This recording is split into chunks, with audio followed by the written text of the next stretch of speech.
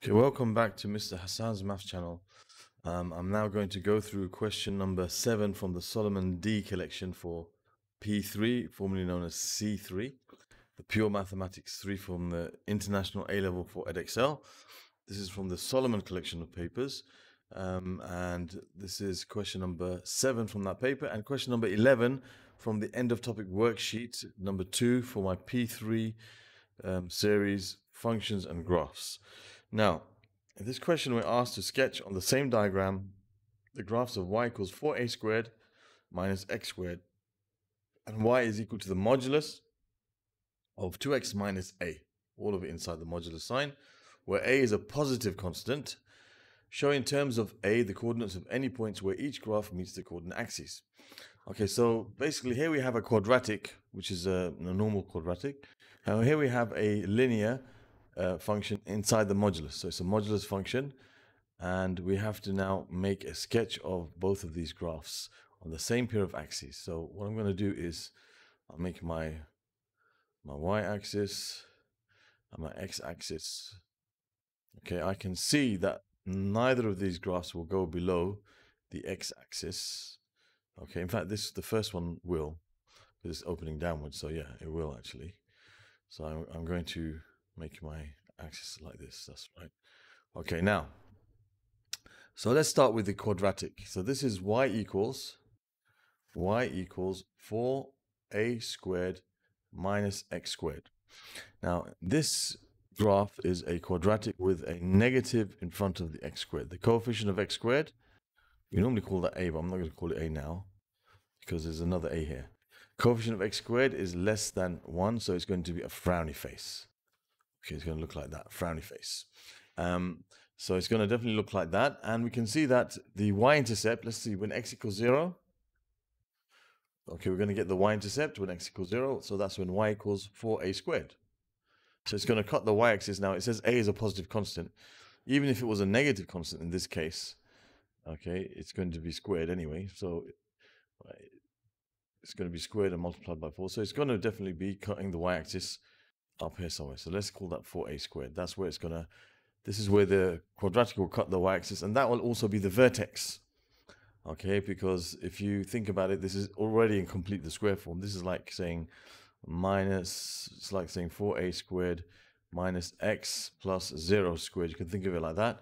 So the coordinates of the vertex are going to be 0 and 4a squared, which is that. So you can think of it in that sense. So, or you can think of it as minus x squared being raised up by 4a squared. So the vertex was already at the origin and it's moved up 4a squared spaces up, and you end up with the the vertex over here. It's going to be upside down.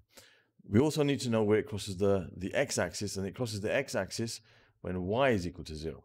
So that's y equals 0. So we're going to have to solve the equation 4a squared minus x squared equals 0. That will tell us the x-intercept. So if you rearrange that, you get x squared equals 4a squared. So x is going to be plus or minus the square root of 4a squared, which is going to be 2a. So it's going to cross the x-axis. There's no limit to the... Okay, they didn't mention any domain, so we assume the domain is all real numbers. So that's fine. So it's going to be plus 2a and minus 2a. So let's say this is plus 2a. And this is minus 2a. Okay, now we can draw the graph going through these points. Okay, make this a bit closer to there. In fact, you know what actually I actually prefer to do? I prefer to draw the graph first and then put the points in, because I always end up missing them. So I'm just going to draw a graph, and if it misses them, I'll just change the points. Okay, so that's not too bad. That will be acceptable, I guess. But I'm just going to move this so it meets that point there. So that's minus 2a and that's plus 2a. Those are the x-intercepts. And there we have a sketch of y equals. So this is y equals 4a squared minus x squared. Okay, so we got the places where it crosses the y-axis and the x-axis. We've got the shape of a parabola, upside down, frowny face. That one's sorted out. Now we've got y equals the modulus of 2x minus a. Now to draw a graph like this, you can start off if you want to draw the graph of y equals 2x minus a. Now in this case, when x is 0, okay, y is going to be minus a. So it would normally, if it didn't have the modulus sign, it would normally go through minus a, which is, say, somewhere about here. Okay, and it would also go through when y equals 0, you're going to have 2x minus a equals 0. So x is going to be minus or plus a over 2. So it's also going to go through a over 2 somewhere over here. So it's going to have this type of shape. Okay, that's how it normally would look. So I'm just going to draw it as it would normally look, and then I'm going to modify it. So you would normally draw it going through both of these points here. Okay, going through both of these points. But as it's the modulus function, once it reaches the x-axis, the whole thing is inside the modulus. It's going to stop at this point, and it's going to, the part that was below it is going to reflect above it. So the minus a intercept actually is going to be plus a. And we can see that if I put x equals 0 into the modulus function, I'll get y equals the modulus of minus a, which is equal to a. So that's why it's going to go through. It's going to have a branch that goes up like this. Okay, so here we have the graph y equals a modulus of 2x minus a. Okay, so this half of that graph is y equals 2x minus a. And this half of the graph is y equals a minus 2x. You can think of it like that. Okay, that's a positive argument, that's a negative argument. That will help us later on. Okay, so you know we can say that in general this is y equals the modulus of 2x minus a. So we've shown the places where it crosses the x and the y-axis, where it meets the y-axis and the x-axis and everything. I think we've answered part A. Yeah, so we've got the sketch of both graphs, and we have put the coordinate points where they meet the coordinate axes, and that's fine. Okay, so that's part A done. Now we're going to go into part B, where it says find the exact solutions of 4 minus x squared equals a modulus of 2x minus 1. So what I'm going to do is we could use the same sketch, because they're basically, you know, the same. The sketch will look the same, except in this case your a is going to be here basically 1, isn't it? A is going to be 1. 2x minus 1 and 4 minus x squared. Yeah, so we can use the same sketch if we want to, and we can say, okay, this is the point. In fact, I can make another quick sketch just to make it slightly different if you want, no problem. Just make a quick sketch. One of them will look like this, and the other one will look like this.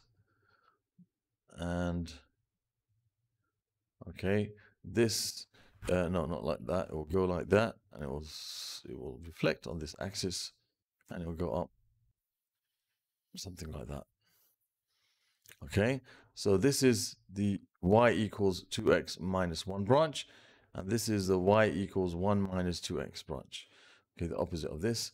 This is going to be 1. This is going to be plus 2. This is going to be minus 2. This is going to be 4, and this is going to be a half. Okay, we don't actually need that detail here, but basically we want to find the exact solutions of this equation.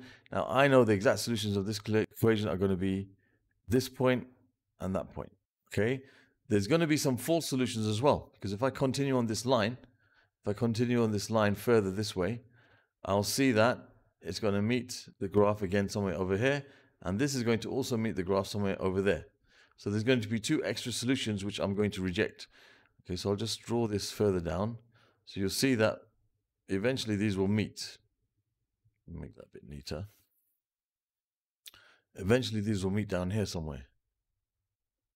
Okay, because that's going to get more and more steep, you could say. And this is stay the same gradient. So eventually they will meet up somewhere over down here.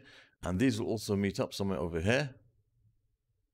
Okay, so we're going to end up with 2 solutions which are false solutions, and 2 solutions which are correct solutions. So let's do the equation. So we know that this point here, let's call this point A. We can say at A,